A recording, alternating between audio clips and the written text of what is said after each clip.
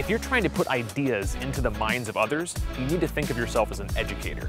If you constantly feel like you're being misunderstood or misread by various people in your audience, the only common denominator is you or your chosen method of communication.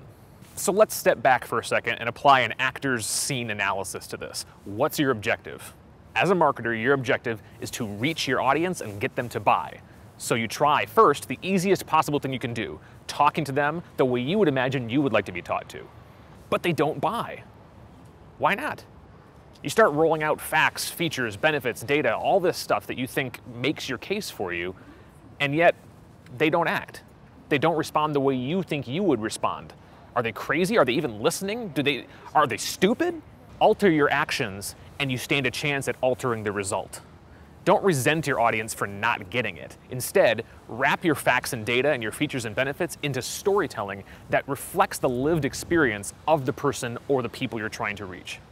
It's the responsibility of the storyteller to get their ideas into the minds of their audience. It is not the responsibility of the audience to accept those ideas. You're in control, you're in the driver's seat. Talk to them, don't talk to you. This is where thinking like an educator helps again. Imagine a teacher is trying to reach a particular student in her class, and the student's not responding. They're teaching basic arithmetic, and the student, he's there every day, but he's failing. He's not performing as highly as we would expect him to.